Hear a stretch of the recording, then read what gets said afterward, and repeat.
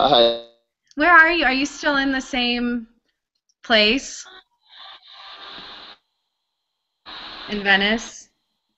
I'm still in the same place, yeah. Yeah.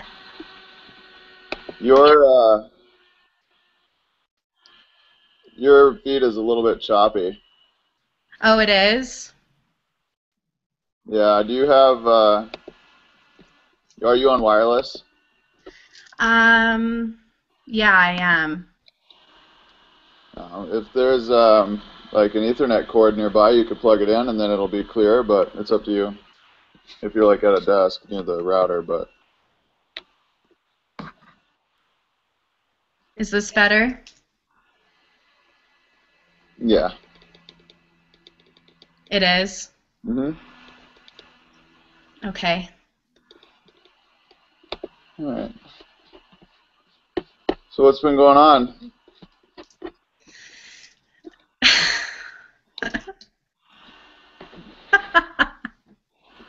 A lot's been going on, as I'm sure you know. I mean, yeah.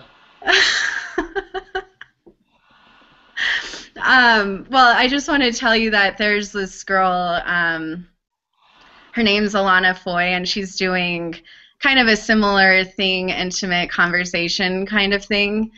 And I was one of her first conversations for the show, and I talked about you like the whole time. Oh, nice. I was like, he won't care that I'm talking about him. She's like, okay. Hey, I'm an open book. I'm good. I know you are. I was like, I could probably tell him that the whole time I just sat there and talked crap about him, and he'd be like, that's your thing, Yeah.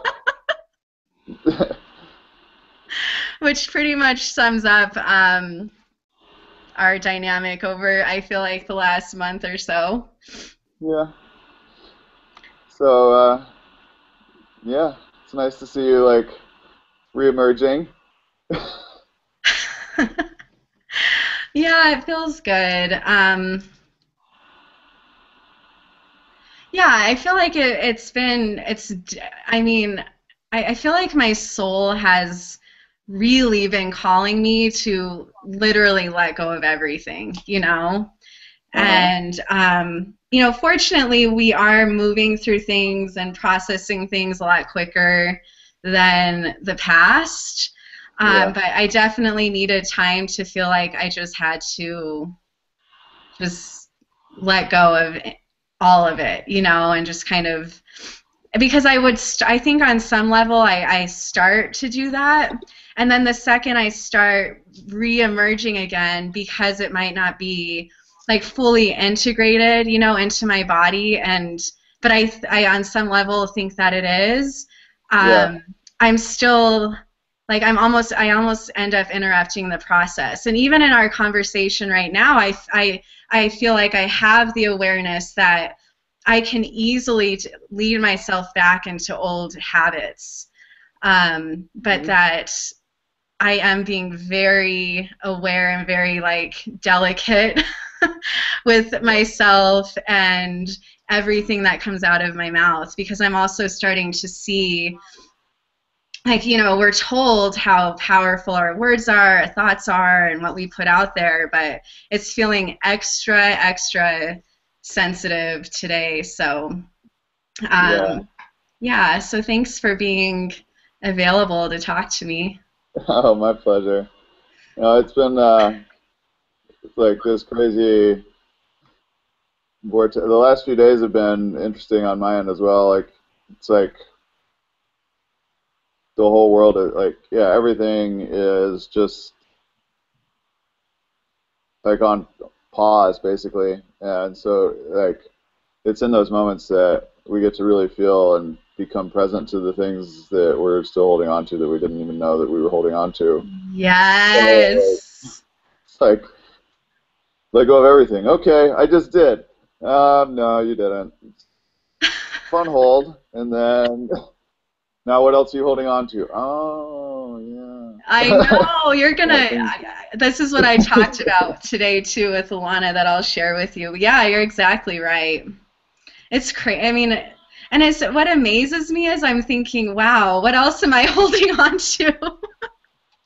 You know, like what Right. else is kind of in a way running my every choice that I make? Because what I realized that you, Paul, that you have triggered in me was took me back to a situation. I kept being like, why am I freaking acting like a 14-year-old girl? That's all I kept saying. I feel like I'm 14. So I finally was like, what happened when I was 14? And as soon as I asked that, I could feel the situation. I mean, it was literally the same situation, but obviously different costumes and different characters. Sure. And that from that moment of when I experienced something that was actually very painful for me at 14 years old, Mm. it has been like a template for me. It has basically been running every choice I make in every relationship that I've ever had, and has been on some level like running me, you know? And Mm. so I've been like, it was one thing to just acknowledge it, but then it's another thing to actually do what I need to do to clear it and to bring light to it and all of Isn't it, that. So, isn't it crazy when we become present to one of those filters that we just had no idea was there, and we were like, up until the moment you become present to it, you're just like, well, that's just part of who I am, and yeah, it's just me, and yeah. and like we don't become present to it. We're not present to it. We're not present to it, and then one day it just like it's when we actually act out like and express ourselves through that template that we're able to see ourselves in our actions, because we Mhm. don't even have conscious access to that template. It's buried so deep, and then when we finally see it in our actions, then we like can become present to it, and it's like, oh shit. Like, and then the whole Mhm. like cascade of realizations comes in, and that's what gives you like what you need to get the template out of the way, and then like start expressing yourself again without it to see what the difference is. And it is, I mean, even just for the moment of experiencing that release is just like, you feel it's almost like I've held it there as a way to not be responsible. Because Mm-hmm. as soon as I felt, or it's like what you said, or as a way to compel the world to pry me open, because as soon as, even if for a moment, the experience of not having that holding me, and to Mm-hmm. like feel that and to go, whoa, I've been living any other way. Even though I feel like I've been meeting people with my heart open and this, and on a lot of levels, I do have my heart Right. open, but the moment I think my heart is open, it just means that it needs to open more. It's ready to open more. And Right. so I was just that moment of feeling that empty, that freedom. It's like literally clear space to where I had nothing to blame it on, nothing to throw it on, nothing to like stuff it into a nice little package into. I mean, nothing. Just Mm-hmm. clear space. And I was like, oh, well, now what do I do with my life? I know.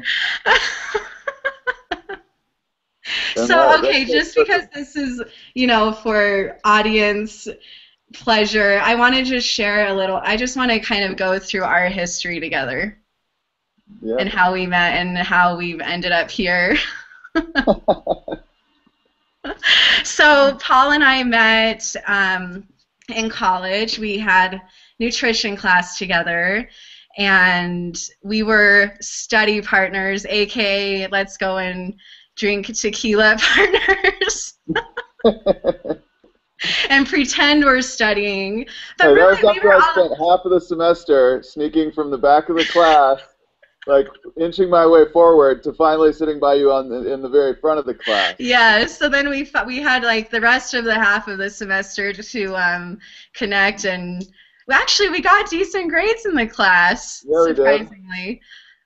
So but yeah, we were already kind of like, I remember talking about books we were reading, like A New Earth, and I was really like, wow, this is awesome to talk to a guy, especially, or actually at that point, even talk to anybody that was even somewhat, stepping into this path of living authentically, Yeah, So we definitely. basically, I think we kind of had lost touch for a few months, and then we both decided to go to Bali for a transformational journey and had pretty profound experience in Bali. And then we've just been close since. Like, just we were living in separate states, but we were supporting each other however we could, just on the phone or Facebook or whatever, and just staying in touch.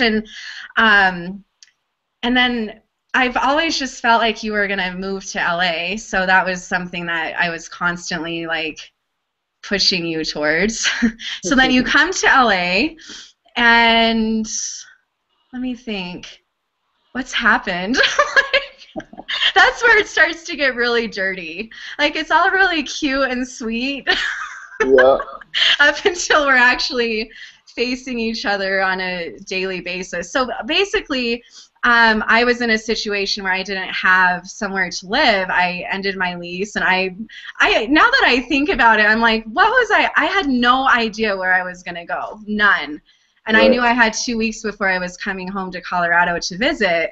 And Paul just shows right up and is like, oh, you can stay with me. I mean, it was just kind of amazing how that worked out. So he generously, him and his girlfriend or partner, were so generous in allowing me to stay. And I was telling Alana too, I said, I know that the moment Paul invited me to stay with him, he knew exactly what he was getting into. And I'm like, oh wow, this is so amazing. I have a nice place to stay, my own room, my nice bed.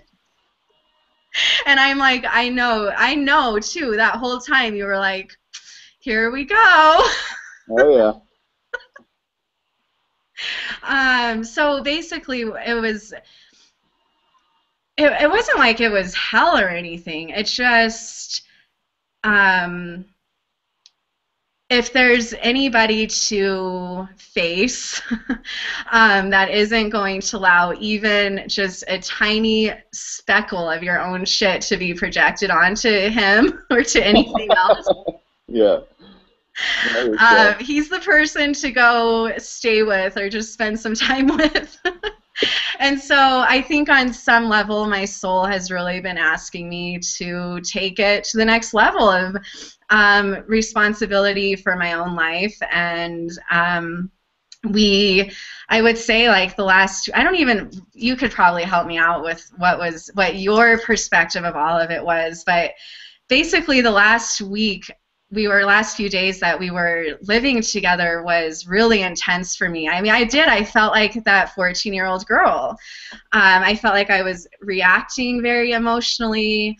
I was getting upset. I was being triggered by things that, like, really triggered. Like, I yelled at him one night and told him to F off probably more times than I can count. yeah. I can be Uh, frustrating. yes, I know I seem very sweet, but so then, like, when I left there, to come back to Colorado, there was obviously things that were incomplete within myself, and I felt like incomplete between you and I, but then Well, I we think connected. like it's probably important to mention that like it was a couple nights before you left that you had your one of your best friends over and we had dinner and we had Hmm. that really like kind of like heated interaction where Hmm. like I had to just be like really direct and really pointed, and in the midst of it, I was like yelling at you and telling you like I hate yelling at you because I love you, Andrea, but you have to listen to me. Uh-huh. Yeah, And and Lauren I and mean, Mary were holding the space, and like, and then that kind of left us incomplete. And then you went home. hmm Um, and I think it's important to mention in that conversation, that what Paul was driving home to me that was very, very, very painful for me to accept, was that I've been holding on to something, and on a lot of levels, like a lot of times situations will happen to us, and we can forgive the situation on the surface and the people that were involved, but that doesn't mean that like the core root of what even created that situation or attracted that situation to even happen might not have been fully pulled. So just because we're like, swiping the weed on the surface, it's going to keep showing up and showing up and showing up until it's pulled. And really what it came down to was being a victim to, actually, I guess overall it comes down to like being a victim of my body. Now that I like sit with it, really is, victimizing myself. And Paul, and it's a very like, touchy situation, and there aren't many men that could really, well, it has taken me a long time to process and accept what was actually happening, but Paul was basically right there to be like, it doesn't matter what things don't happen to you, and basically being a mirror for showing me how I've been a victim to this situation and how it's continues to play out in, like I said, all of my relationships. So it's Yeah. pretty intense stuff. And then you went home, which is like super intense as well. Like home is like going, back into the like dragon's den, like when it comes to like personal development, and especially to go in there like, kind of raw and open from, the interaction we just had.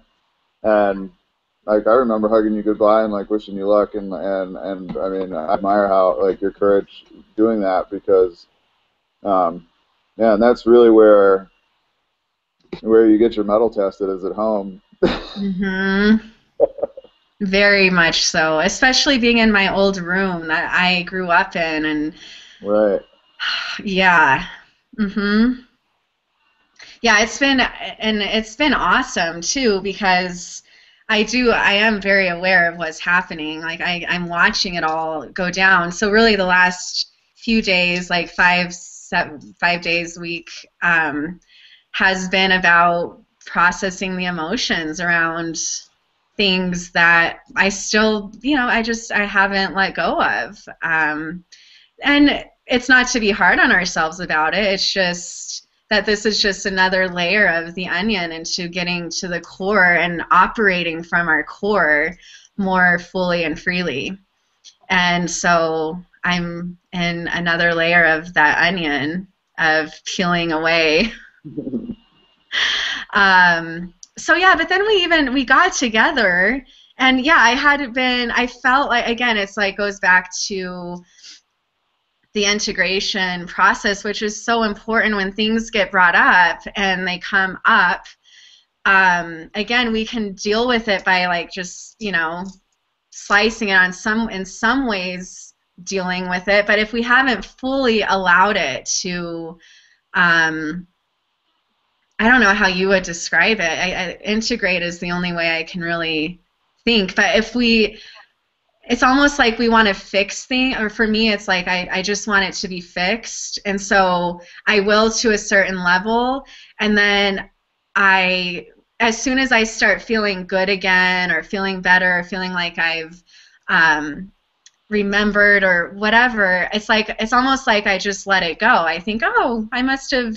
Yeah, it's gone. I forgot. It's all taken care of. Mm-hmm. It goes back up again. Yeah. So that's what happened. So when we got together, I was in that place of like, oh, well, I'm feeling better and we're all good. We're great. And then you leave, and then it's like it just came into my face even more intensely, like big time. It was like, no, you're not. And the process quickens too, you know? So it's no longer like years or months, it's days or hours now.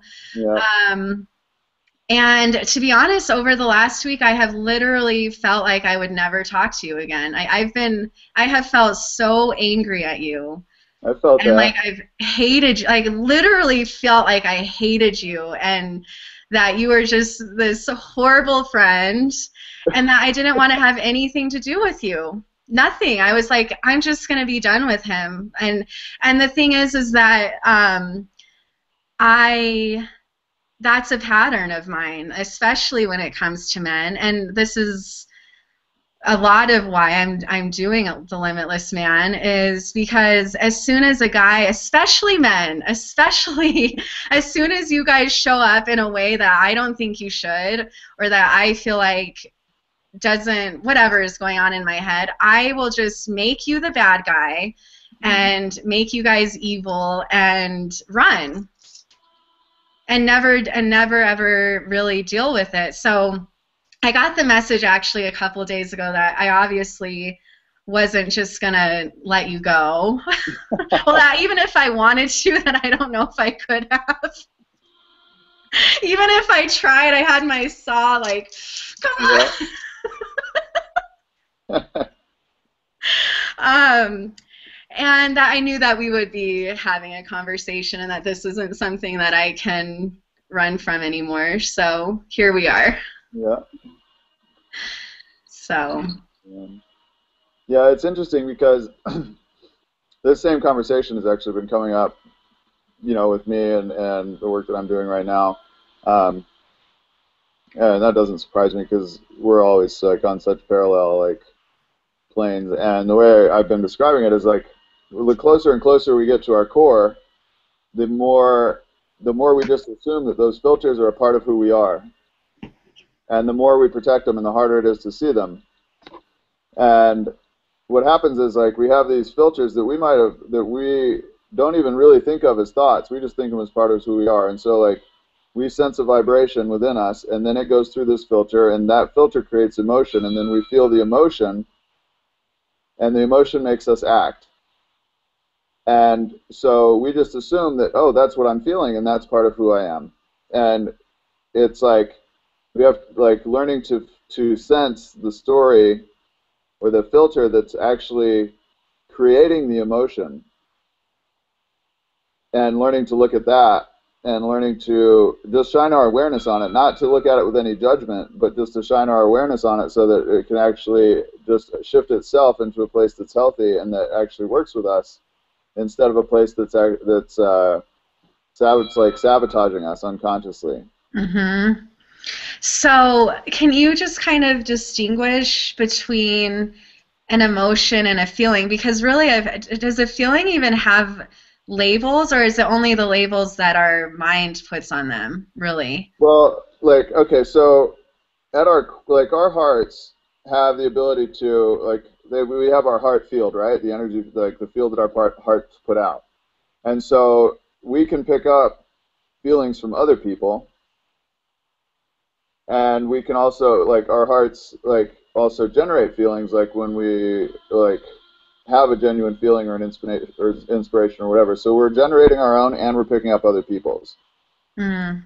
But our bodies and we experience feelings after it's passed through like our energetic heart center, and after it's gone through the filters, and when a feeling has been like an emotion has been attached to that energy or that frequency, as it flows out of us, it goes through the filter, and emotion gets attached to it, and that emotion gives us sensation in our bodies and like lets us feel, and that's what moves us. Mm-hmm. And so what happens is like those filters, like we can perceive other people's feelings. Our hearts have the power to turn any feeling that we get from the outside, or any feeling that wells up within us, we have the power to turn it into joy or love before we push it out through our bodies. Hmm. And so what you're feeling, like as a matter of like what your body is feeling and what you're going through when it comes to emotions is a choice. Now what you perceive, like what you feel, like in the sense of like Mm, what I yeah. feel around me or what I am perceiving, that's different than what your emotions are, than what emotions are flowing through your body. And like I can feel something negative around me, but that doesn't mean that I'm in a negative feeling, Mm, negative emotional state. mm-hmm. And I can actually take that feeling and run it through my own heart and turn it into joy, and then my body is still experiencing something pleasant, even in the Mm. face of something unpleasant. So that's interesting because, like I said, with the situation that has happened over like the last week or so, but with you and I, that nothing even, I mean, I guess things happened, but it's funny because when I really look back on it, like nothing even really happened. It's amazing what I can create out of from the feeling. But when I Yeah. went back to being 14, Hmm. um, and remembering the feeling and the way I related to the feeling. And I was able to apply it to the situation, even though logically in my mind, I literally sat there and said, this makes absolutely no sense at all. Right. Like, my mind could actually sit there and say, Andrea, you know better. Like this, and I could even like map out the things that happened and go and see clearly that it did not at all apply to what I felt when or what I thought even happened when I was 14. Right. Um, but somehow I was able, but it's like that didn't matter. Like I can logically think about it all day long, but when we have a feeling come up that we've related to or applied meaning to in a certain way for so long, it's like it was hard to separate myself from being that Yeah. 14-year-old girl. Well, what's interesting, and it brings up an interesting conversation, is like there's this conversation that I hear, it keeps happening like quite frequently. It's like listen to your body, trust your body, Hmm. like listen to what your body tells you, and that's how we learn. That's how we learn to like perceive the world, and that's fine to an extent because what it does is it brings your spirit and your body into line with one another, so that you can start to be spirit driven. And when your body's in a state of ease, then you can be easily spirit driven. But as Hmm. soon as your body switches into fear, and when it does that, it's running on the animal part of the brain, like the lizard part of the brain, in the sense like the brain stem, which we don't have conscious access to. Hmm. So it's running on that when it switches into fear, and spirit doesn't get to, and then the body's like running separate from being spirit driven. And so once you bring them up enough into alignment, then spirit and you start identifying with spirit or your higher self, then your body actually, then you kind of go to a place where you stop listening to your body because spirit is going to start reprogramming your body to move with it even in the face of fear. Mm. And so that's when you start having to choose how you feel, and then you can perceive things and work with them before they even start affecting your body. And then even so, like when you perceive something that might be have been danger or fear before, you like run it through your heart and then give your body a different story to tell. Like you program a Mm. new template in, because what happened is like your animal brain created a story that didn't make sense in response to a situation that was painful and disorienting when you were 14. It created a story that didn't make sense, but it worked for you when you were 14, so you stuck with it. And then it Hmm. got submitted to habit and got moved to a part of your brain that's completely out of your conscious awareness. So you can't even find that within you until you see yourself act it out and Mm. identify it. And then you can actually tap back into it with your consciousness and start to reprogram it.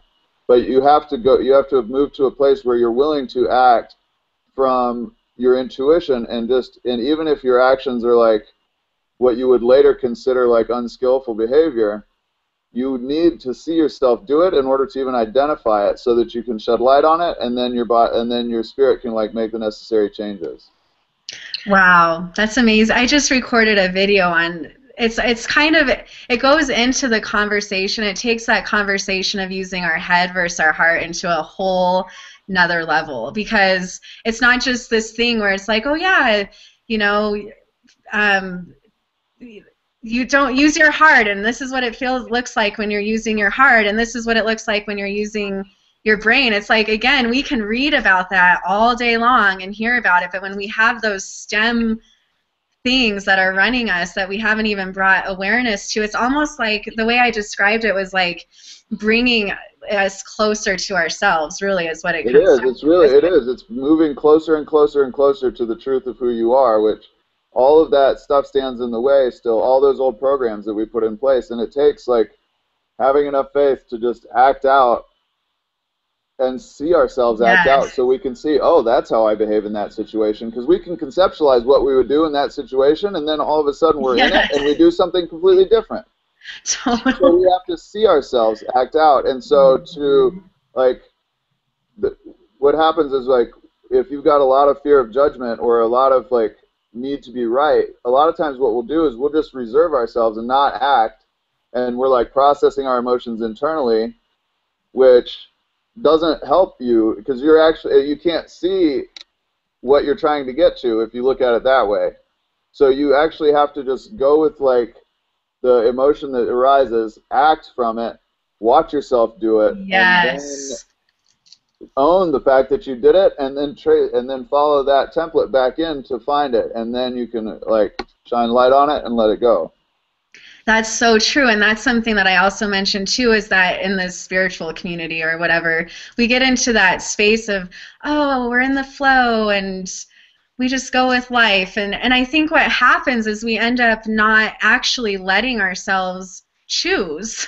Even if we do choose the wrong reaction or the wrong Right. whatever, just in the space of just allowing ourselves to choose or to react or to watch ourselves just play something out is actually saying to our bodies that I trust you, I Exactly. trust you that even in making this choice that might not appear right or whatever it is, whatever's calling forth for you to see, I trust that you're going to see what you need to see from it. Right. And that's how your body feels honored actually, is if when you develop like a trust relationship between your body and your spirit, that's when you can actually really start to be like an empowered creative being that's like inspired and like can change the world. Because otherwise, if you can know all, you can have like all the heady information you want, if you don't ever put yourself in situations where you don't know how you're going to behave and like just see what happens, then you're always going to be living in a box. Oh my gosh. Yeah, it's like we've been trying to, we've had this idea of perfection that isn't even real. Like, No, there's it's no, not. There's nothing. There's absolutely there's no reality to it. none. Right. People like human beings aren't. We don't live in absolutes. There's no like we make all these like we conceptualize things in absolutes, and the absolutes are actually the only things that don't exist. Everything in between like kind of is a possibility, but the absolutes themselves aren't a reality for humans. Mm. But we use those to like draw the lines. It's kind of like in our minds we draw the lines like the walls of a room. You don't use the walls themselves, you use the space in between them. And that's what like thoughts and conceptualizations are like. Mm. Yeah, Like and I started noticing when I was using never, like, I'm never gonna talk to Paul again, and or like he always, or those started. It's funny that you bring that up because those started becoming words in my mind that were almost like red flags of, yeah, right. that, Anytime you're saying that, you're like heading yourself to you're like setting yourself up to have your expectations broken. So any nevers or always or quit or like full stops or like any of that stuff doesn't really work. It's all about balance and equilibrium, and like our relationship might move, the equilibrium might be, to where we're a little farther from each other for a minute and then we're a little closer to each other. But it's never going to be a never situation or an always situation. mm-hmm, true. Darn it. No, just kidding. Haha, you're stuck. We're in this together, baby. Oh, I am grateful. I was telling in my conversation today too, I was like, if there was anybody that could show up this way for me, it was Paul. Like you couldn't be the more perfect person for me. And it only, I mean, I'm so grateful because, and you know, I'm in this journey forever, but Right. it has, like, if you weren't willing, on some level, I've been wanting to hate you. And actually, I think I even said that to someone. She's like, Andrea, if you even think you can only hate someone if you actually really, really love them. Like, you Right. must really love him. I was like, no, you're crazy. I don't love He's such a jerk. But like you stood for me. Like you didn't stand for my bullshit and my limitations, and you stood for what you know and see in me, which is Yeah. beyond limitations, which is limitless. Right. I see your perfection, and then I see also like where I see parts of you that you don't even see yourself, and I'm going to stand for those parts because the parts of you that you see yourself, you can stand for just fine. I don't need to help you stand for those. That's so true. So talk to me because I haven't talked to you in like a week or two. I know. Well, not really, just on Facebook. Well, that was like 4 or 5 days ago, and I like gave you another really pointed message, and then I didn't hear from you. Yeah, I don't even remember. What did you say? Oh, yeah, yeah, yeah. Yep, It I was remember basically the now. conversation we just had. I was like, I am your friend. That's why I'm not putting up with your shit. Yeah, I'm like, you're not being my friend. You don't have my back. A real friend would. I was like, no. But so last I saw, you opened yourself up for taking clients, and this is something new, right? That you're. Yeah, it's definitely new for me. It was a big step because like I've been working with people, like I've just been like letting source guide me and follow my intuition and my heart to and just cultivating like my skill without the pursuit of money being a factor. So I just like let go of any pursuit of money and just put myself completely at the mercy of spirit to just like support me and hold me up. And it's been interesting how amazing like that's happened. Um, but I realized that at some point, like I realized I kind of clicked and I saw how my whole life I'd been preparing for this as well, even though I didn't really know it. And so when all of like everything I'd learned so far without even really being conscious of it, and the stuff that I'd learned over the last year, when all of that clicked and lined up, like I was able to see kind of how powerful like what my ability to see is and how like and what that's like. And so I did open myself up for clients because um, and and also like asking for money in return for what I do because for all practical purposes it's necessary. Like in the situation with you, if you hadn't been staying in my apartment and been kind of dependent on me for those like for that week, we couldn't have gotten there because of how difficult that was. Mm-hmm. And so what I realized is like I can't go the rest of my life like helping people by like moving them into my apartment. I did bring up that idea though. Well, yeah, so like I might make that an available option. Like, and I actually probably will make that an available option. I have Yeah. three different modalities now that Yeah. I've got set up, but and one's a month long and like 11 sessions. One's 3 months and 33 sessions, or 11 weeks and 33 sessions, and then one would be like 7 days, like full contact, like immersion, which would be kind of like Oh, what I you went love through. that. And that I'm gonna call an ego death match. Yeah, I remember that now. So I want you to just share too a little about what you actually do because this isn't for um how do I put this? Your soul will know.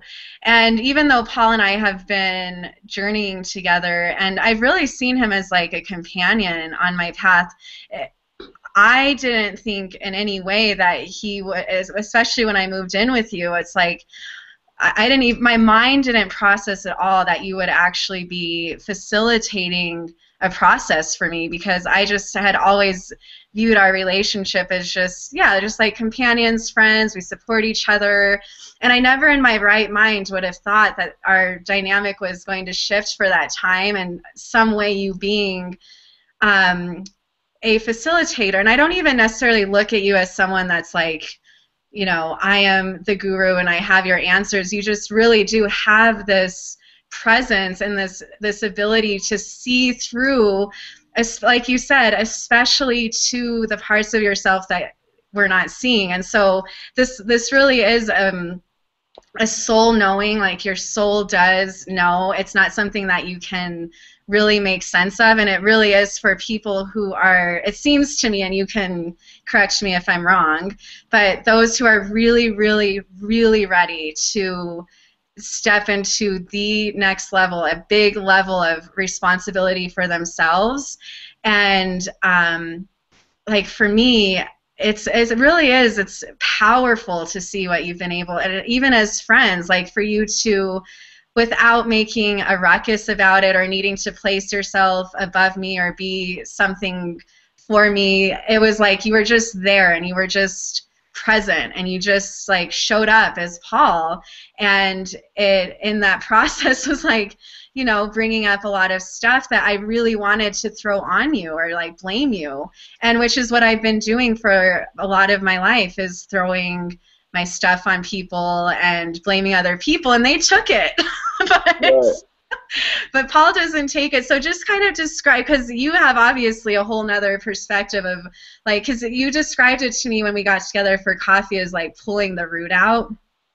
Well, yeah, like what I and I mean, well, to speak to what you said about who it's for, and like I'm probably I'll just say I'm the last coach that like people should come to. Like if you've looked everywhere else and you still like there's still like you're like doing mantras every day and you're still having to like Yeah. conjure up your sense of joy and you just aren't finding answers. You've looked everywhere. Come to me and I'll help you. Um, Mhm. and it's gonna and yeah, it takes a lot of commitment and so you know financial commitment, time commitment, and you know commitment to the process. But yeah, it is. It's what I, like I'm able to. Usually, what people do is they balance their energy by projecting themselves out onto a number of people, places, things around them. And so, what I do is like I become basically the canvas for them to project all of it onto.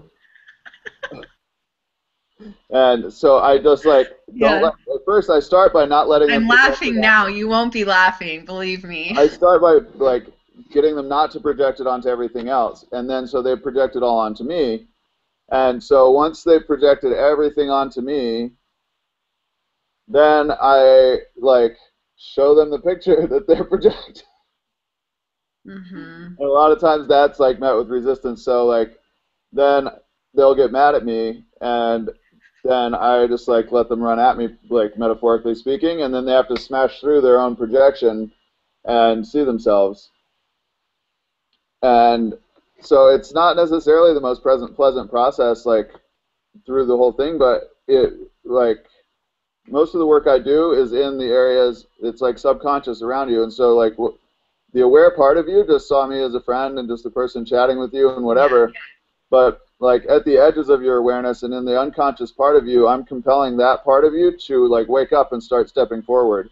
Mhm. And when when it's done properly, it happens so powerfully that there's no stopping it, and like and you just have to like emerge like as like a much bigger, much brighter, much like more whole version of yourself, because there's no you don't feel like there's any other choice, and so that's the process I like take people through.